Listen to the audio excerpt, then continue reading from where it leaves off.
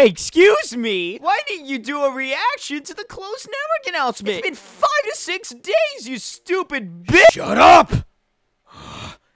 I get it. Unfortunately, I didn't sign up for the closed network announcement when it released on Twitter and YouTube. However, it won't be easy for me either way. Unfortunately for me, due to circumstances with equipment, I wasn't able to sign up in time, so I came to the party late. However, to make it up for it, I'd like to do a discussion video for today's upload. So here we are.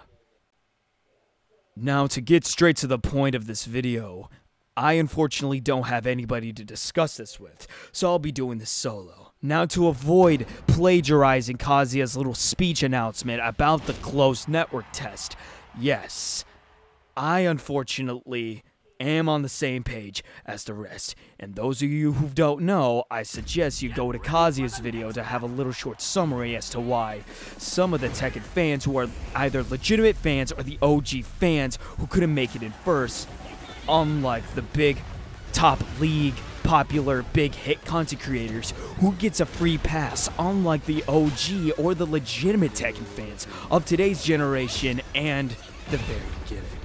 Now, unfortunately, as I said before, I won't be able to make it in due to the fact that there's technical issues, and of course I have no source or any material to, play the alpha test alone. So with that, unfortunately, as me being Jin Kazama, it's very uncanny how I'm not able to participate in the alpha test. But though, this shouldn't mean we should back down now.